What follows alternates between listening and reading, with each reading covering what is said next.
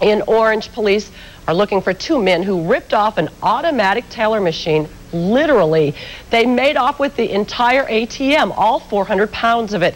It happened this morning at an ATM located in the Regal Lanes Bowling Center. A maintenance worker who interrupted the theft was ordered to the ground at gunpoint. The two suspects then drove a truck to the back door of the bowling alley, loaded on the ATM, and sped off. It was a freestanding machine that was secured to the floor, but they were able to pry it off of its base in the floor. About how big would you say this machine is? Oh, it's probably 6 foot tall, 3 foot square, and I'm sure quite heavy. Unbelievable. The FBI has been called in to help with the investigation.